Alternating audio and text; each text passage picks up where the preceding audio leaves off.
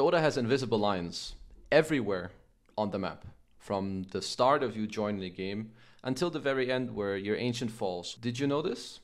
Well, if not, then welcome to the right video. So what these lines do is they represent the map control you have and the zones that you're allowed to play in. The closer you get to the line and the edges of the line, the more you are playing with fire. This is a game from TI11, Tundra versus Secret. If we look at it from 3-3's perspective, he could choose to go left right now. He's gonna be across the line and he can die here. Now, he's like, yeah, I can't go here, I need to go this way.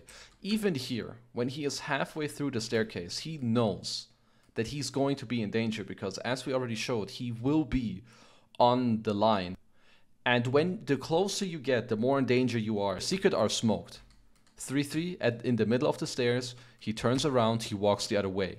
And now remember that this line, it counts, it's for both teams at the same time. So the moment that Secret are gonna commit for a play that is across this line, they will die instead. So here, because 3-3 backs off correctly, he doesn't cross the line, he goes back. Now Zayats, aka Secret, they still get baited to go across the line, they're gonna be the ones dying. But if the Enigma gets caught here and then kicked back to his Gyra and Zeus, he would be the one to die instead. But he understands the line, they play around it perfectly, and they kill him instead. What we're going to be looking at here is how a good team fight or getting a couple kills, how that can move the line for you. Right now, Secret, they don't really see anything of Tundra because they're all in fog. And once again, every moment, every second that you are around this crucial line, or you know, the more you are around it or beyond it, you're going to risk yourself dying. So here again, slightly above the line, which is going to allow them to get this first kill. What's important is going to be what happens after, because this is what you need to do in your pub games as well to get ahead and change the state of the map, because it can be done by a single player or the whole team or by small instances of gameplay as to how you extend the lines of the map and how you move them. So eventually Tundra, they do get to kill Secret in their own jungle and they force them back. Now, after you win a team fight or when you kill heroes, you naturally get to push the lines back into the enemy. Tundra, suddenly they get to push in mid lane all the way. Bam, it moves over here. Top lane moves all the way over here.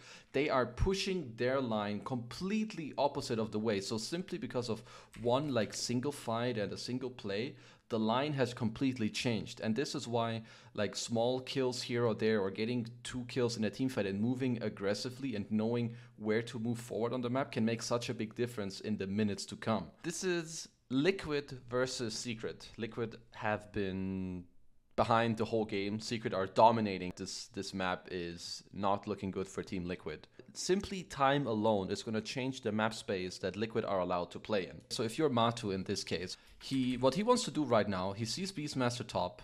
Secret have had the complete dominance the last few minutes. So he sees the Drow top, he sees the Beastmaster top. So he's like, okay, I'm going to kill this camp. I'm going to farm the bottom wave. And then I want to re-farm my Ancients because I don't really have any space on the map, right?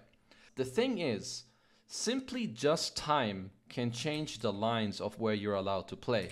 Because if we just pay attention to the next 30 seconds, they are not seeing Secret. You see creeps top and axes, sure.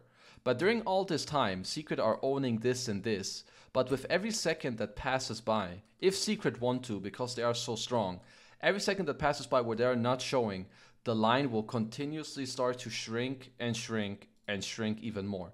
You don't see them top. You don't see them middle. Bottom is pushed in all the way. It is all on Secret. So just time is going to push the line right now. And even now, I think Matu is starting to play with fire already, which is why Boxy is here to like try and, you know, stay around for him. But he's like, I'm down 8k gold. I need to farm some creeps, but it doesn't matter. They're already here. The line just 30 seconds later, simply because Liquid don't have the information and don't really have the power and the capacity to push waves more. Just because they don't see Team Secret and time is passing, their lines are just shrinking even more because Secret can move around the map and make it hard. Now, the game is just really hard for Matu. I have my assistant here to help me with the outro. So she wants to say thank you all for watching the video. If you learned something, that's great. Subscribe to learn even more. subscribe below, and I'll see you guys in the next one.